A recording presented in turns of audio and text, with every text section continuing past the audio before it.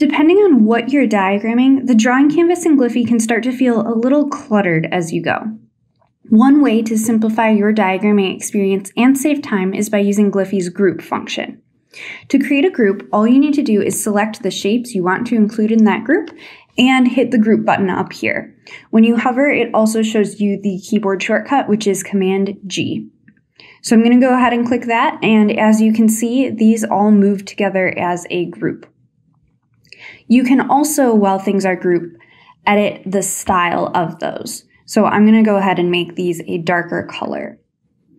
Last, when you no longer need objects to be grouped, you can select that group and click the Ungroup button, which has the keyboard shortcut of Command U. Now I can move each of these around independently or change their color and style on their own.